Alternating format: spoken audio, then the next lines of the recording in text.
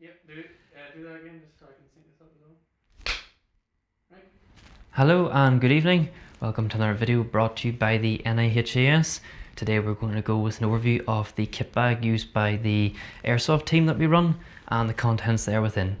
So today we're going to start with the top left and work our way anti-clockwise, going with an overview of everything that you can see on the table of display, and then ending with what's in front of the kit bag. From this point here, this is the stuff that's last out and this is stuff that's first out. So therefore this will be first in and last in. Starting off with the scrim netting, just used for lightly camouflaging or wrapping around your neck.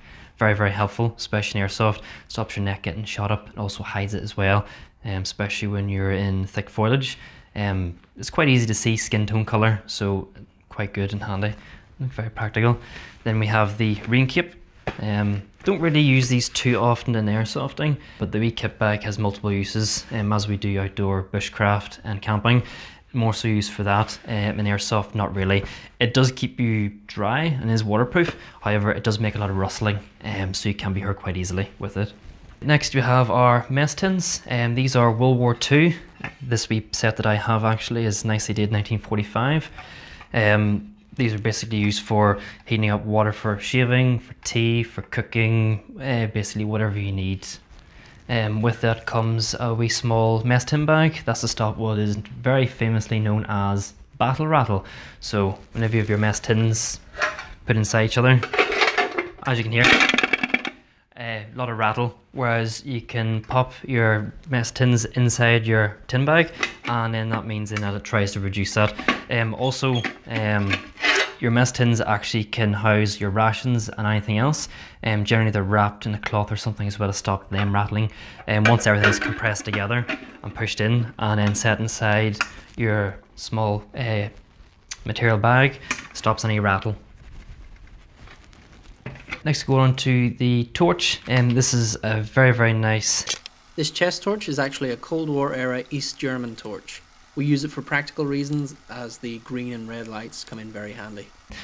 We don't use these airsofting because the glass face can get shot out, so obviously don't want to get damaged because these are original, but we do use them for camping. They're pretty good because, as you can see, they have the green and red coverings, so you can actually change the lens type.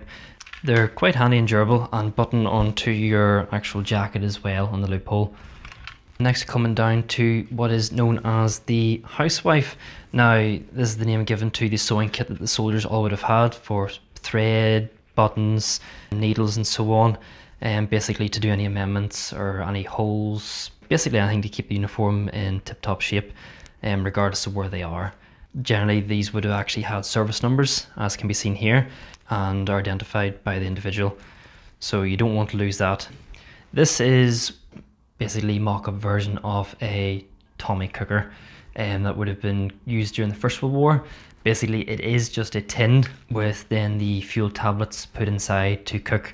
Anything is, if they're hot and we need to move off, they can be crushed flat and then dumped later, or they can be consistently reused depending on how far we use them. Generally, we use them to the point where they're falling apart nearly. So you put the fuel tablets inside, ignite them, put your mess tins on top, and then you can start cooking away.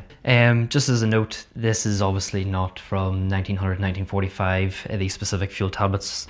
There is some modern pieces and articles within the kit to make it more functionally usable for us, given the century and day that we're in. But the majority of the equipment is actually original or as to spec to the original, whether it's reproduction or actually from that time. Next, go on to electrical tape. It's pretty self-explanatory. Don't know much military equipment that doesn't require a bit of electrical tape put on it to keep it going. It's just handy to carry, especially more so for when we're airsofting. You can, if your battery dies, you can't get it inside. It's like, for example, a stand. You can pull the wire to the side of the loom and just tape a new battery onto the side. Or if anything starts getting wonky or falling off your weapon, you can just tape it back on. Next we have what would have been very commonly carried is tobacco pouch and pipe. Pipes can be in various styles, some of them are even clay going back at that time. This wee one is a nice wooden one. This is modernly made, and then a wee leather pouch just to keep the tobacco in itself. This wouldn't have been carried primarily in the kit bag, could be if they're on marching order, but generally this would have been carried in the haversack or somewhere more accessible for the soldiers, or even out of cigarettes. We do not condone smoking. This is an FYI. Next you have a Jackknife, and this one isn't the same as the 1940 pattern, but it is more or less similar. This one's slightly earlier. You have your very lovely 4.5-inch blade, and then you have your pike, which is for getting into your tins of condensed milk or food itself. And then very nicely onto the side here, you have a very, very good tin opener. So there we go there. So whenever you're opening your tin, you have the spud on the side, stick it straight in, the side's double-edged, put it straight in and just start working your whole way around, and that is very, very handy. To be honest, these knives don't tend to go blunt very, very often. If you keep them good, they'll look after you. Going on to a pencil, just standard draper's pencil. Flat edge, nothing particular about that, just as a backup pencil. I don't like carrying pens, simply the fact is they could pop or burst at any moment and damage your uniform equipment. And at that time you would have been more likely carrying a pencil anyway, not actually a pen.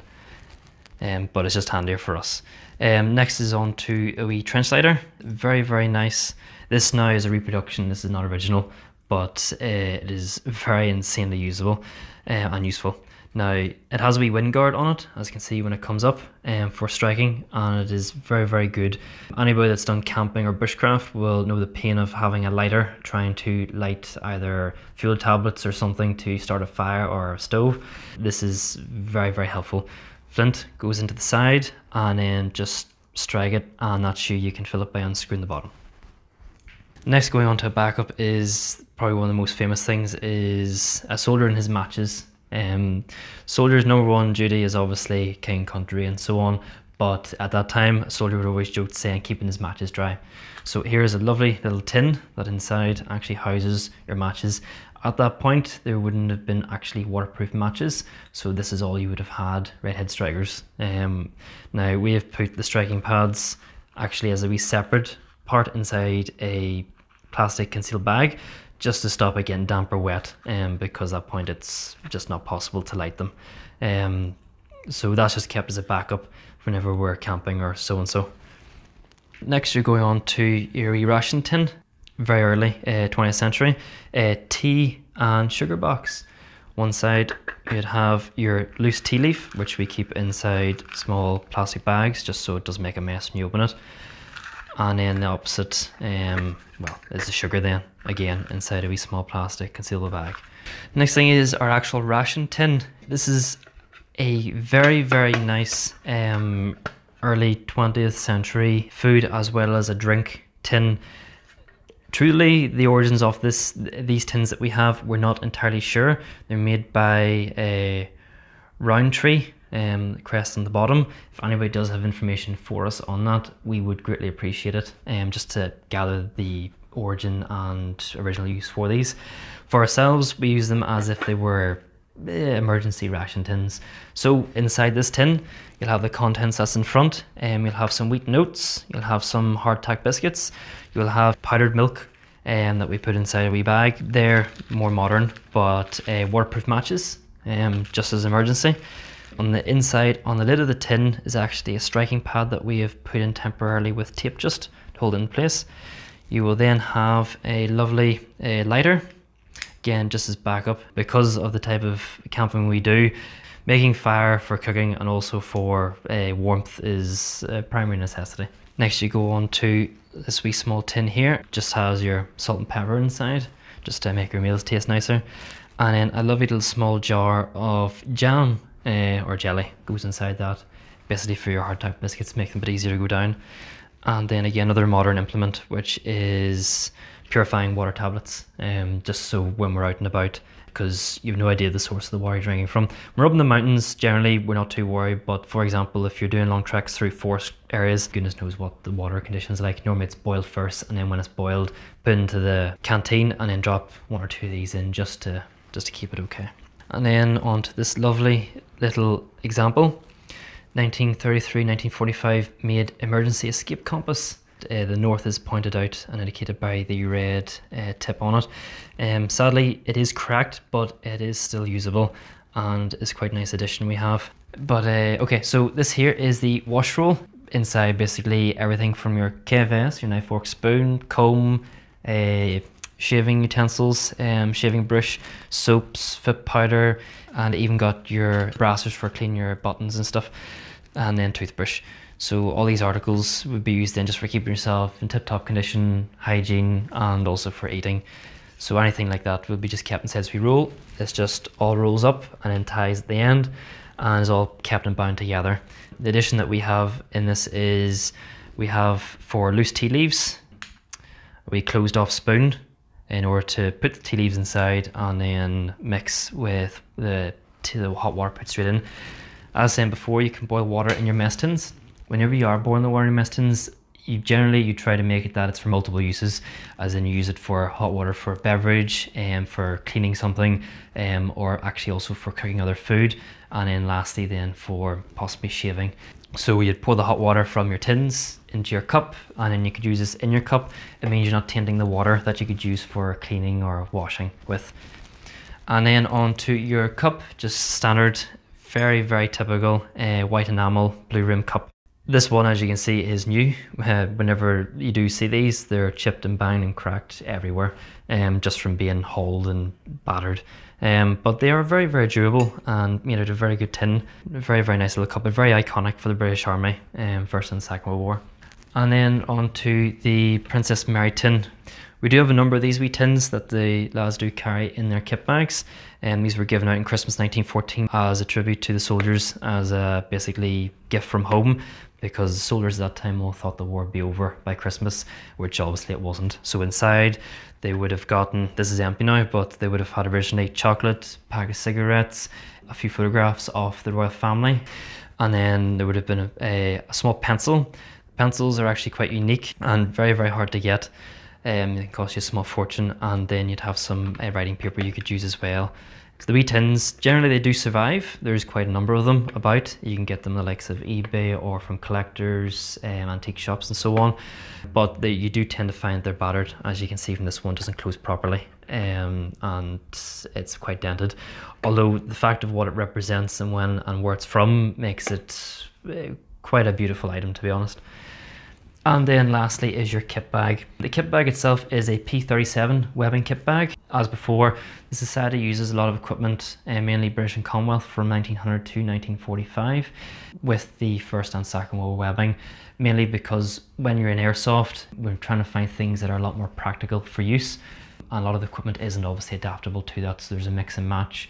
As opposed to whenever we do historical events or anti-centenary events or talks, then everything obviously at that point is as it was back then. So you wouldn't find a lot of the stuff here that is World War II, for example, including this bag, you wouldn't find us doing in a First World War display, and vice versa. So basically that's us, folks. Thank you very much for taking the time to watch our video. Hope you enjoyed it. Do leave a comment down below, let us know what you thought, give us a like, and if there's any other videos you would like us to do, please leave a comment, let us know, or catch us on one of our other social media sites. And have a great day. Thank you.